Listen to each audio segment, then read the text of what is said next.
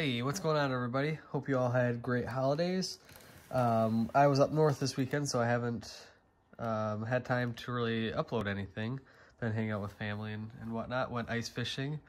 For those of you that have never experienced ice fishing, I highly recommend it.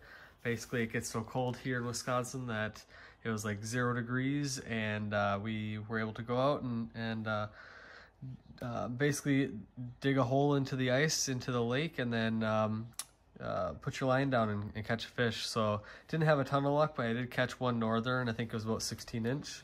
So my brother-in-law is actually going to pickle that and see how. I've never had pickled northern before, so should be interesting.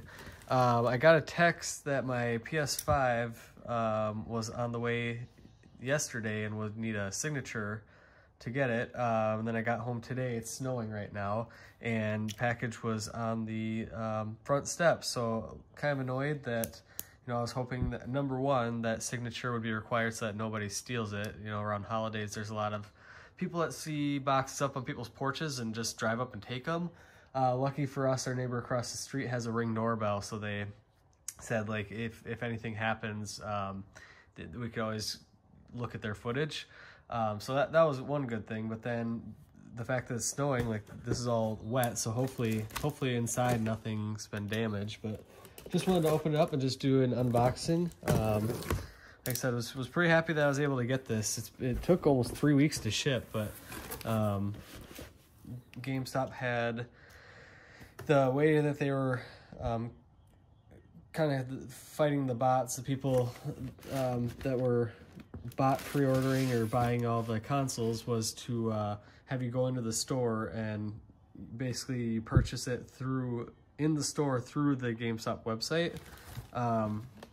So it requires someone to actually be there. So a little cold from being outside, but it doesn't seem like it's wet. So that's good. We got Spider-Man here.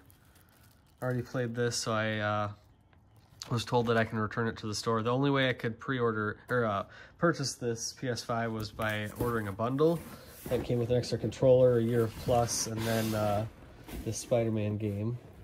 So yeah, the game I'm definitely gonna bring back, since I already have it for PS4. Maybe I'll pick up maybe Assassin's Creed or something.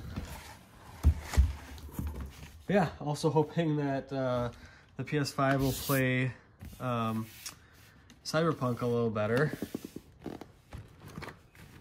Yeah, this console's huge. I finally saw it in person. Best Buy had a console, a demo console set up, and it's just freaking huge. So not sure where I'll set it. Right now I have our the PS4 out in the living room here, so I'm not sure if it's gonna be the same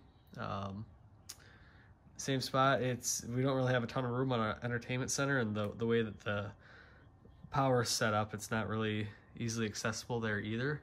So might have to go in another room for a while, but yeah, so there's a couple dents in the box, so that's annoying. But at least we got one, it's here. So yeah, took almost a month and a half, but glad to finally have this in my possession. I'm not gonna open it up right now. We'll do that later on today. Still got my PS4 hooked up, so I'm gonna try some Cyberpunk on that, and then maybe crack into this a little later. So thanks for tuning in. We'll talk to you all soon.